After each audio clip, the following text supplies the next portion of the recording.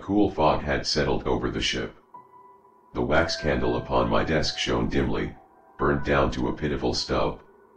Shadows flickered across the pages of the manuscript that I examined, moving with the regular lurch of the ship.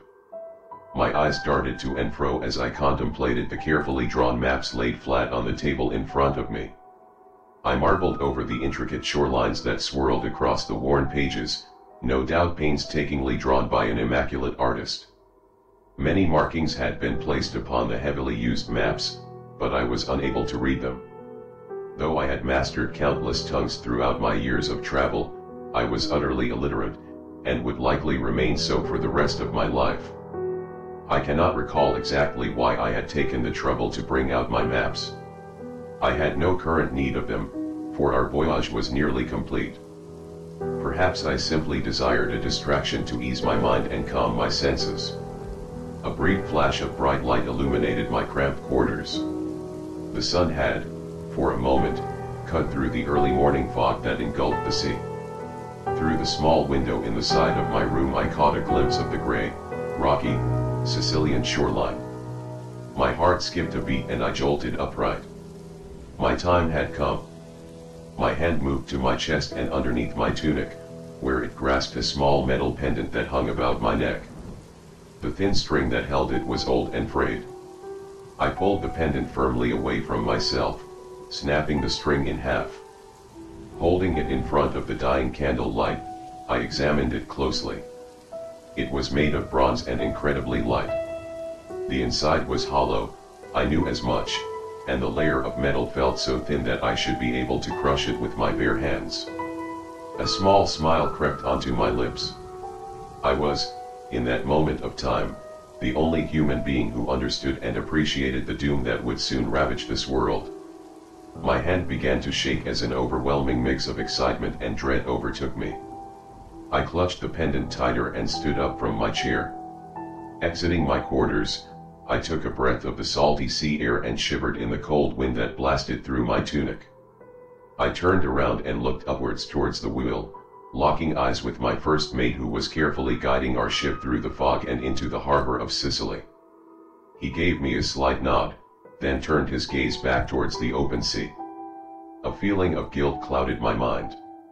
My crew, my loyal and faithful crew, would undoubtedly be the first to perish. They had wronged me in no way, yet my actions would soon sentence them to a terrible death. It was a most regrettable circumstance, but there was nothing that could be done to ease it. The matter was settled and my mind was made.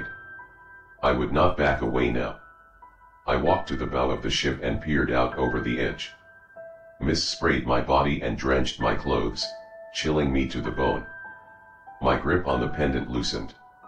I held it in my palm and looked down at it once more. Such a price I had paid for this small trinket, but it would soon prove its value. I was confident of that. Every scrap of gold and silver, every small thing of worth I had ever owned, I had sacrificed for this pendant. In a distant land I had purchased this thing of evil. The old witch had cackled intensely as she forged it, chanting in ancient tongues and summoning devils of flame and shadow to complete her unholy ritual. If I had been unsure before, no doubt had remained in my mind after I witnessed the horrific, demonic spell that created this bronze pendant. Her price had been gladly paid. Now, the moment of reckoning had arrived.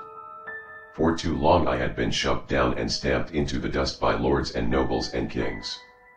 For too long I had been denied the success and riches that were rightfully mine. My desire for wealth and fame festered within me like an abscess that could never be filled. Day after day, year after year, my thirst for power and recognition remained unquenched. On this day, it would all end. By my hand, chaos and destruction would spread throughout the land as I exacted revenge upon all those who had dared impede my path. My hand slowly tilted until the pendant was barely hanging from the tips of my fingers. With one quick motion I moved my hand away and allowed the pendant to fall onto the wooden deck. It landed with a barely audible noise and rolled briefly before coming to a halt.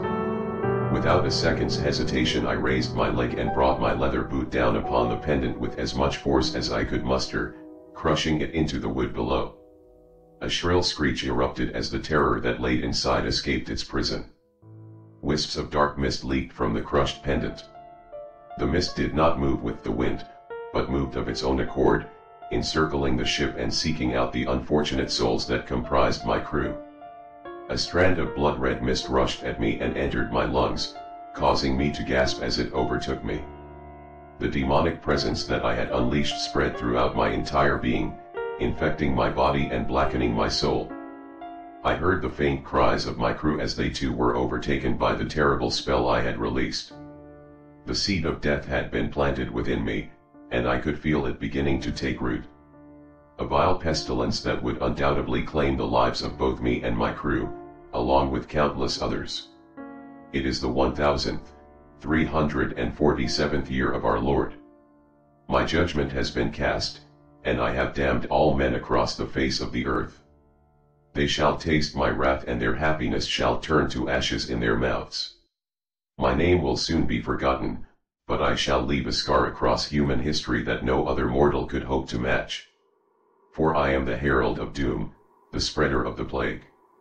I am the bringer of the Black Death. The Black Death was one of the most devastating pandemics in human history, resulting in the deaths of an estimated 75 to 200 million people. The plague reached Sicily in October 1347, carried by 12 Genoscales.